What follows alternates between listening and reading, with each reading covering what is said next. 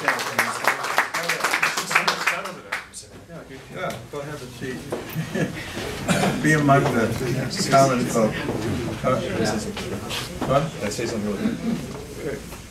Within quick. Yeah. Oh, I want to say, I mean, some of you were at the Land Use Committee, but I just wanted to thank the supervisor because he really took a leadership role at the Land Use Committee in framing all the issues we talked about tonight. And I think he did a great job of setting them up. Again, you took the words right out of my mouth. Okay, who else? Just go ahead, Mark. I have an easy question for Brad, because I don't know the context of what you were commenting on, and you were hinting that there was something insidious about 80% of the project land, the land being owned by Golden Gateway, but you didn't finish the statement for those of us who aren't in the know. Why is that significant? What are the political or legal implications of them owning 80%? Why did you bring that up several times? So what people don't understand is who the partners in the deal are. Who's going to benefit from this? Who really stands to gain? And there's been one set of people standing up from Pacific Waterfront Partners, but the people that own Golden Gateway own 80% of the site. So they're not, I mean, they're silent partners, but they're partners. And all the upzoning happens and all the zoning changes on their land. And the question I would ask, if I remember the Board of Supervisors, or remember the Planning Commission, is if I'm going to grant some discretionary favor, that's one way to think about it, what am I getting in return? And we've already pointed out that we're not getting the kind of housing the city needs. We're not getting a lot of money. We're not getting a real good connection. A lot of the stuff that Bob showed we already have. Most of the stuff up there we already have. We're losing active recreation. And is Marion Grigsby here? He spoke at land use, and he talked about the active recreation being lost. He called it recreation under assault, I think. And he talked about how years ago, if you were a family in San Francisco, there were bowling alleys everywhere to go to. I mean, it's a business, it's not public space, but it's active recreation. And we've lost almost all of them. The Japantown Bowl was the most recent one I know of that was destroyed for condos. And then there used to be the Mission Bay driving range. I actually took my family members there and people visiting me, my relatives from out of town there. It was kind of fun. It's gone. It's a development now. And then you read in the papers a few weeks ago about how the soccer courts over at Pier 27 were displaced. Hopefully they'll find a new place to go. But there's been more and more and more active recreation destroyed in the city. And if you want to keep families here, the thing I keep hearing about is three things. You've got to have good schools. But if you can't afford to live here, you can't go to the schools if they get good. But the other thing you need is you need active recreation, places to take your family to do things, to be active, to be healthy. And so when we talk about Golden Gateway, it adds an additional piece to that, which is they are destroying the very housing we need to keep families here. By participating in this, they're destroying a lot of the active recreation that families in the city use. And it turns out, according to the San Francisco Weekly, they're not paying their fair share of property taxes either. So the question again is, why would we want to support this? Why would anyone want to support a project that is this bad in so many different ways? So that was the point of the 80%. I hope that answers. Thank you. Yeah, that's thank you. Thank you. Yes. So Paul, you've had. I'm trying to get other people. Yes, sir. As I understand it, the major funding source for this is basically based on the life savings of a large number of middle-class teachers, counselors. That's correct. If that's the case, has a hard-hitting PR firm or a financial proposal been made to embarrass them with the help of perhaps the teachers' union to cut off counselors from this? You know, in the past, counselors has been extremely sensitive in the last several years to their public profile when they've had any kind of ethical issues. Their CIO had to leave, etc. So they're sensitive to issues like this, I would think. And if you can cut off the funding, a lot of your problems go away, I would think. You're absolutely correct, but the key question is if you can cut off the funding. A number of us have gone to Sacramento on a couple of occasions. Some of them are sitting here in the audience. We have not really received a very welcome response from them. If Sue or Brad would like to further, we're much aware of that. By the way, are there any teachers in this room right now? Retired teachers? Well, and even if you're a current one, you're part of the system. Well, this is something that you people can do. You can really let them know that you're not happy with the way your investment money is going. is that money not funding this pre-construction stuff? Yeah, too? 24. $25 million so far. Brad? There were efforts to go to Sacramento and talk to them, but since I think the last effort, a couple things have happened. Both Cal-PERS and Cal-STRS invested in a project in New York City called Stuyvesant Town. And I believe Cal-PERS lost $700 million and Cal-STRS lost $100 million. There was a similar project in East Palo Alto where I think Cal-PERS lost $100 or $200 million. So they've already spent $24 million on this project. And the question, when I talk to developers that I know, the question they all ask is, what did they spend it on? And I think that's a good question for teachers to ask. But my understanding is that if the Cal-STRS investment pool can't pay its teachers when the money's needed, then the taxpayers of California are on the hook for that. So not just teachers are interested in this, I think we should all be interested in whether or not they are doing their due diligence with their investments. And I think it may be time to go talk to them again about this, since I think they're a little more sensitive to the issue than they used to be. Yes, the lady in green here. And I would say not just to talk to them, but this story isn't out there because, you know, we read that the teachers' union money is funding this project, but there really needs to be a journalist who takes it on and says, this is how much money has been spent by the teachers' union on this. Right. I mean, the teachers are not getting a good return on investment at this stage, you know, so I think maybe we totally agree with that. You know, giving the full story to... This is being worked on. Yeah. Okay, great. That's great. I think that's... Yes, sir. To Brad, you just spoke to this point of the kind of attack on recreation. And one point that seems salient to me, I'm just curious to get your reaction, or your reaction too, is that the recreation loss not just to club members. I think the club has been misrepresented in terms of how exclusive it is, but to the public. I mean, I'm a club member, but still today I belong to a USTA tennis team based in Golden Gate Park, just because that's where I started and that's where I stay with this group of friends. But as you know, my team members play at Golden Gateway a lot through USTA tournaments, and I'm just one team in one league, and that happens, as you know, I imagine, you know, every weekend there's lots of teams on representing lots of people who are not club members, and I'm wondering if that point is, well, if it's useful and if it's being made to somebody who can, you know, cares. We need people like that to come to the hearings. As soon as we have the information solid, it would be very helpful. Part of the people that need to hear it is when we have the joint hearing with Rec Park and planning. Rec Park is part of the problem. They will be sitting there when we're talking to the Planning Commission. I think they should hear it because Rec Park has not done such a hot job lately. Can I ask something about that? Didn't you say that this is the only licensed USTA tournament site in the city? I'm not sure I use the right terminology there, but There's two. The San Francisco Tennis Club, which is an indoor, which is indoor, and this one which is outdoor. Let me just, I can throw in a few statistics here for you. We have at the Golden Gateway Tennis and Swim Club, we have 600 tennis players, 600 members, tennis players, not counting the guests, not counting the tournaments. We have over 2,200 actual members of the club, and we average between 2,000 and 3,000 guests a year. This is not a small, closed, private club. And that, we keep trying to get that out all the time. And 600 members of the tennis would be without a court if this thing were to go on. Plus, whoever, there's not sufficient courts in this city, we know. Lee, is that number of guests, does that include the, I don't even think when you come from Golden Gate Park, it's not really you don't sign up as a guest.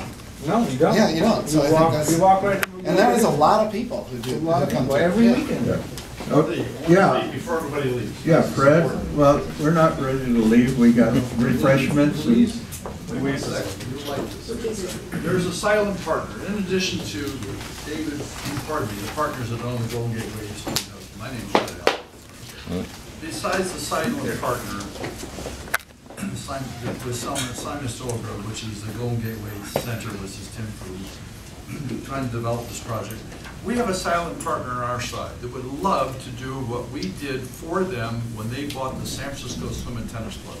I've spoken to President Chiu about this issue, where the city is looking for how to deal with recreational problems, where the city is now looking to how to almost make every type of recreational component some kind of public, a producing revenue type of entity. In essence, the city is upside down financially. At the same time, they're reducing the quality of the recreational experience that San Francisco has enjoyed throughout their history. We're talking about taking away a little baby swim and tennis club, 9 tennis courts, but it's so popular with all these people in this neighborhood for 40 years. It's an incredible asset to this whole neighborhood. What I'm getting at is that one of the things we did 4 years ago with Sue Hestor, working to together collectively put some zoning in place that did not allow anybody to develop public or private real estate for development purposes without retaining the existing recreational facilities that were there.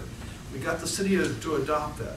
What that caused is 20 homes that was going to spend $45 million to buy the San Francisco Tennis Club, the 26 tennis courts, to stop, and it caused the Western athletic clubs to buy it. They paid $15 million for that site and then spent $5 million more, making it one of the great recreational facilities in San Francisco. I have talked to 2 principals. They won't let me talk and say what I'm about to say, but they would love to take over this club and make it as quality as they've made the San Francisco Tennis Club. That is what KK&R does, and their KK&R are big as 5,000 times bigger than Simon Stillgrove and the Teachers Pension Fund, and they own the Bay Club. They own Squaw Valley. They own all these things. They would love to take this little jewel of a recreation facility and make it what Brad proposed in his plan, with all the bicycles and whatever, make it super special. They're sitting there lately. They can't come up and challenge Simon because they want to be his vendor. At the same time, they would love to do something to work with Tim Fu to make it much bigger than it is.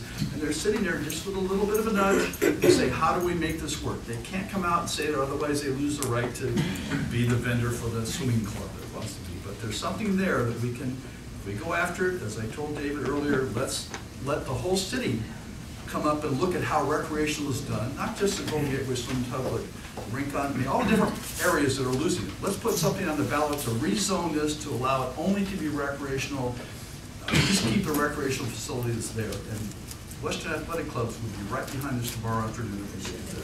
Thank you. You have a comment, David?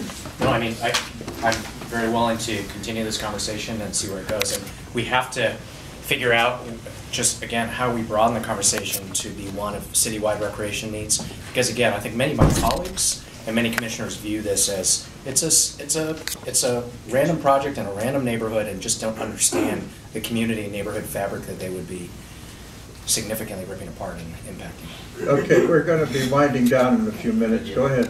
I hope I can talk because I have this laryngitis. Well, In listening to all these presentations and also having had a career in this field, I don't think there is enough attention being paid to a theme. Keep it simple, KISS. Keep it simple, stupid.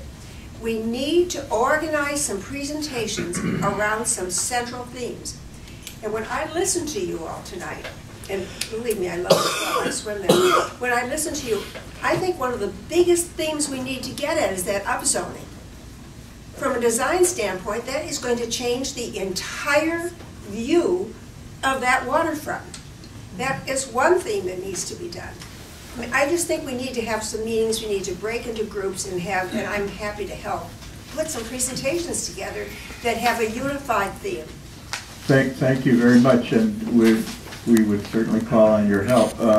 Louise Rennie just left, but she was the one that brought up the fact that, and we're very much aware of what you're saying, is that we don't want another Miami Beach. That's exactly. Okay, just a couple of more questions, and we want to give you a chance to socialize and talk to people. Go ahead. Well, I think it's important to ask questions too. I've got a lot of questions here, so I just have to pick one. I want to make just one sentence comment about these hearings coming up. I mean, the Planning Commission is the only place that there's likely to be any discussion.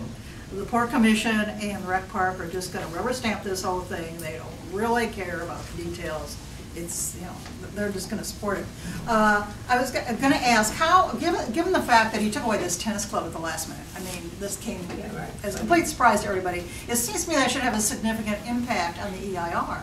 I don't understand why they can progress without making a supplemental document dealing with the loss of the tennis facility. You are not informed on how the planning department thinks. We have been pushing this. One of the things there is they totally changed the orientation of the swimming pools so that the swimming pools will be in shadow, and there is no analysis in it. And when I said there has to be an analysis of how you've changed the shadows, the response is it's not a Prop K issue and it's not shadows on public space, and therefore it's not necessary. Now, the Planning Commission has the ability to override their staff.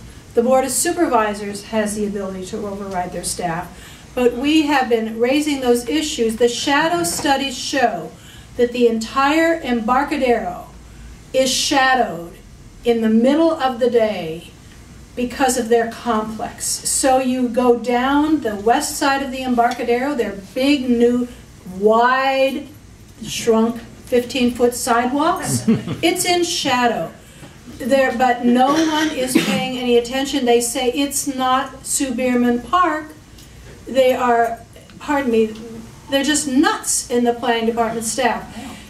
People can, people who want to read the analysis, the staff analysis, Lee can forward you the links that we have, and they're all going to be we will do this on our website.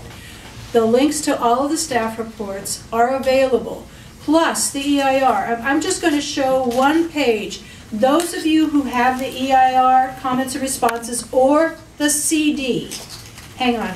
I think you can hold the phone and I'll put this up. The phone? This page here, which is 3B28 and 3B29, is the area, and I'm going to leave this. Arthur loaned this back to me. This shows the land that they're doing the land swap on, and this is the most cynical thing I've ever seen. They're doing a land swap, and I puzzled on this for a day. Of equal value, right? Yeah, and they have notches all the way down here. And they're saying that's retained under the public trust. They have these little notches. That's Bob, what I asked Bob to do some measurements on. They said, oh, this is all not being transferred. All the way around here, all these little notches, and they say, that's part of our square foot of the public trust. These tiny little notches. They talk about this one, but when you look at their calculations, they have these that are only one, it's only the ground level because underneath it's parking. And above it, there's balconies for the condos. And they are so cynical. And I mean, this is the kind of stuff that I literally puzzled and said, what are these notches? And I asked the planning department, what are the notches? Oh, that is because they're articulating the building facade. They're doing little indentations in the building. No, they're not. They're saying this is public space. It has value. Tiny plots. And so this is, those of you who have the EIR, look at pages B, 3B, 28, and 29. It's actually facing pages. There are very few graphics. You'll find it pretty easily. It's at the beginning. They have all kinds of tricks. We're calling them out on their tricks. And thank you for the loan, Arthur. Okay. Okay, one more. I just, besides signage and the developer, and maybe I'm coming in late, but is it the planning committee? Who's the bad guy?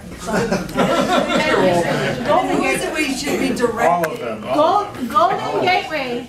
Gateway is big in this project. Right. They are hiding. That was the thing that freaked out Mary Murphy, that propelled her up to the front at the Board of Supervisors. And who's Mary Murphy again? She is the attorney for Simon Snellgrove. She's his fancy attorney.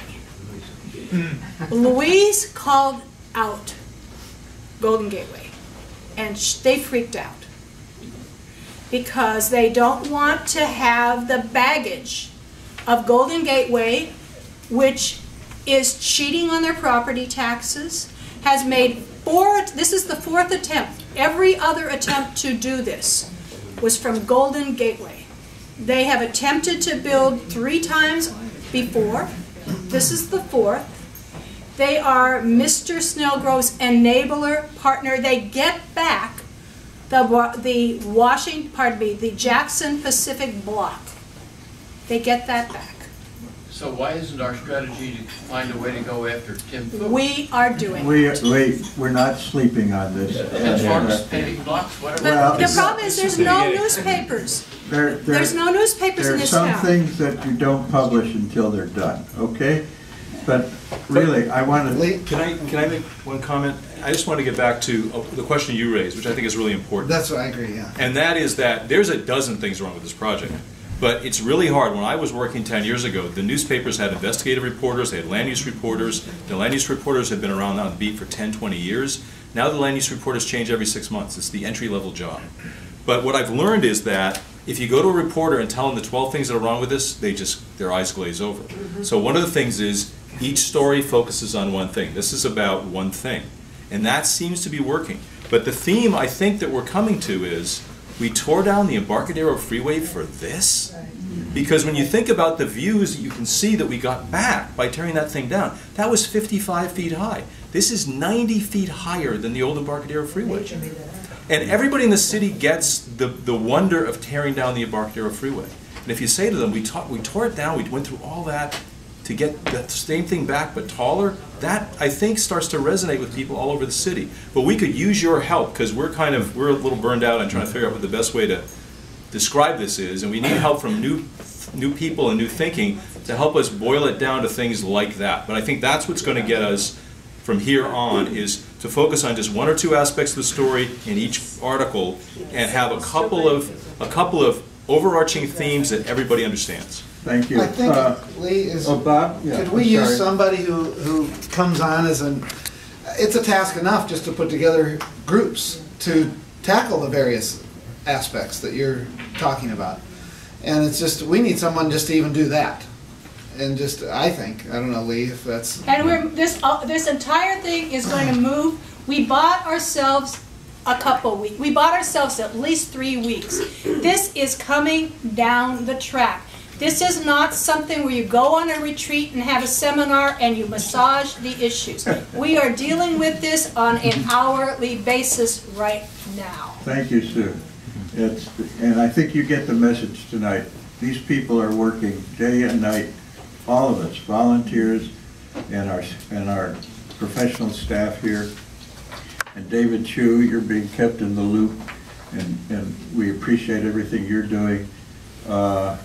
I think you get the message, the kind of help that we need from you, and I want to thank you all for showing up tonight. Yes? Lee, what's the present status of the Susan Brand-Hawley appeal on the environmental CEQA lawsuit? What do to delay all this?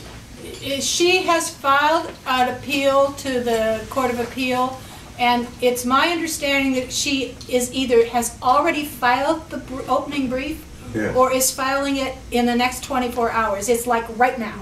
Yeah, it's happening this week. So what will that do about stalling this project's approval? It doesn't stop. She is not getting a TRO. She's not getting an injunction. But we're raising the issue. Can I just have one quick question, please? It's important. Seriously, because I just want to say that some of us here were very involved with the little triangle on Lombard Street, and that little triangle looked like Telegraph Hill dwellers. I was then vice president, and a bunch of basically wealthy people, which is the way we've been labeled here, I think, by some of the supervisors in the city, as just selfishly wanting something for themselves and not for the city. Well, the reason Michaela Aliotto, who wasn't originally on our side, the reason she told us that she was the swing vote in the end is because she went to that library, that little library, with her husband, that, of course, to drive her there, and she saw Chinese American kids who she presumed were poor people, and they are. I live in that neighborhood. They're poor people who use that library. The people on Telegraph Hill, their officers, they generally don't use that library. They didn't need the triangle. What I said to Lee years ago when I got involved in this project is, where are the summer camp kids?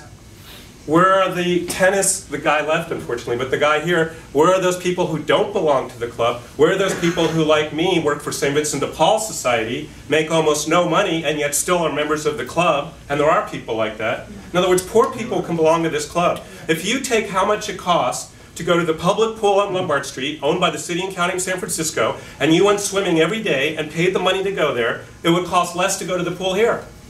People don't know that. Well, but we have to tell the supervisors that it's cheap to belong to this club. And that anybody can do it. Absolutely, I agree with you, Mark. And of course, you know that FOGG has been sponsoring a scholarship program to bring kids into the summer kids camp. We've had 2 years of success, and we certainly hope that that continues. But that means support from the community, and that's people who are sitting here and your friends. There are flyers in the back. Please take some and pass them out. We'll have some more at the club tomorrow. And I want to thank all of you for showing up tonight and participating in this. I think you have to admit we're working 24/7 right now, and we're going to save this club. Thank you very much.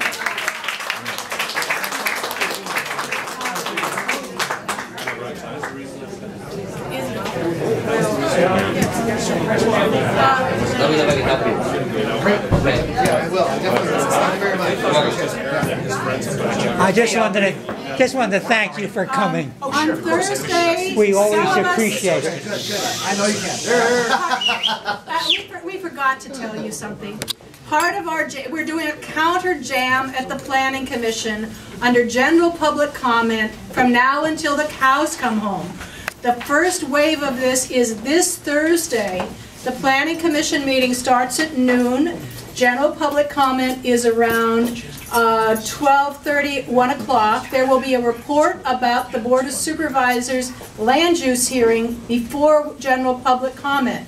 We are going to go talk about our issues to the Planning Commission, which is broadcast on SGTV. A lot of people watch it.